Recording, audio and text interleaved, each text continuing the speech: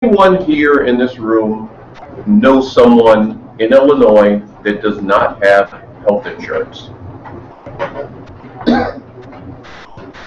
Now you'll note I did not ask if you have health insurance or not, because I'm appropriate and I generally in public do not ask very specific confidential consumer information. But you know people that do not have health insurance. Again, it's important to make them aware of this as well. So again, you know who I am, Charles Watkins. My middle name is Wendell, that's what the W is for, but that's not important right now. So I'm not sure why I blurted. I was curious. I'm curious why I blurted or curious what the W stood for. All right, so let's get going on here. We want to leave time for some questions and answers. I'm going to give you the 50-cent tour here. The Affordable Care Act. That's the official name of the act. The official name is the Patient Protection and Affordable Care Act. Most people in my biz call it the Affordable Care Act or the ACA. It's also known by Obamacare. The president has embraced that, and so we embrace that lovingly.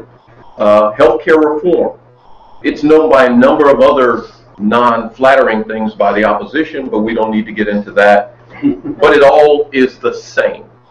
It means opportunities for affordable, quality health insurance for people that need it. And that's what I'm really all about. There are people that have health insurance and they move to a higher quality, perhaps more affordable health insurance, and that's a great outcome. But what I and we are mostly about is trying to connect with consumers, in the case of GetCovered Illinois, all over Illinois, that really need this help. In many cases, they have not had health insurance. They may have had pre-existing condition. In some of the communities in which I am responsible for, it's multi-generational, that there are parents and grandparents that never had health insurance. That's changing. In the region that I have responsibility for, there are estimated 114,000 adults that are uninsured. That's going to change. That is changing. And we hope that you can help us change, and we hope that some of the people in this room are going to be able to benefit from it. I feel very confident that whether you know it or not, you already are. No pre-existing conditions are not prohibited to get coverage. They don't charge you more for that. For women's health, you don't get charged more simply because you are a woman. And women know that that has been the case for a long time. Men are just starting to get clued in. Staying on your parents' plan till you're 26. These are all benefits of the Affordable Care Act. I talked about some of this. I stepped on myself a little bit. There are two primary routes in which this is going to happen. At least two primary public-facing ways that this is going to happen. There are lots of components of the Affordable Care Act, lots of things going behind the scenes to shift the curve in the increase in healthcare costs throughout the country, throughout the economy. But what we're going to talk about mostly today is what does it mean for your health and your health and your health and your finances and your finances and your finances. What we find and what we believe is that most consumers, that's where the rubber really hits the road. So I've talked about no underwriting based on health or pre-existing conditions. So there are only 5 things that you can, that the health insurance companies can use to determine what you pay for your monthly premium. I'm talking about private insurance, and that is your age, a broad geography of where you live, which is primarily a county or more, whether you do or do not use tobacco or not, whether how many people are in the household are going to be covered by the health insurance, and the health insurance plan that you select itself. That's for the private insurance marketplace, the private insurance. The second way in which we're going to get lots, and we are and will continue to get lots and lots of people covered, is through the expansion of Medicaid. The Supreme Court said that the Affordable Care Act is constitutional. We knew that. Now the country should have no doubts about this. But what the Supreme Court Act also said is that the federal government cannot mandate that all states accept the expanded Medicaid coverage.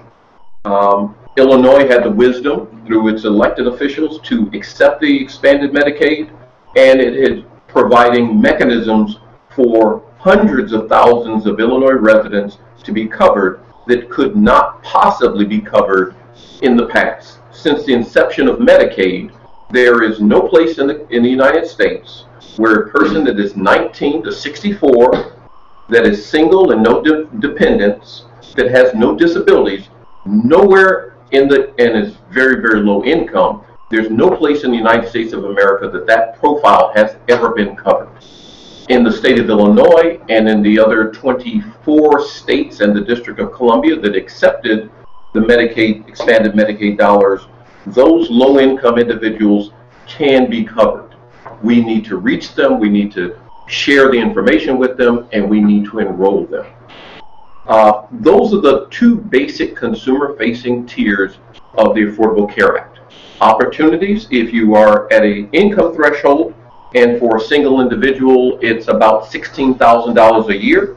If you're making $16,000 a year in general, you will be enrolled in Illinois Medicaid. And the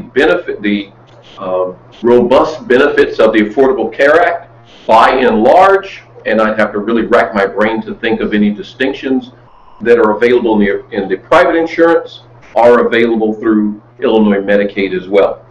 If you are making above that threshold, in general, you'll have opportunities to move into the private insurance marketplace. Select a plan, pay for coverage. With assistance for most Illinois residents, if you move into the private insurance marketplace, most Illinois residents that do not move into expanded Medicaid will receive at least one of the two types of federal subsidies that are available to them. So you've had a chance to absorb this, and I hope that you are sending out those tweets.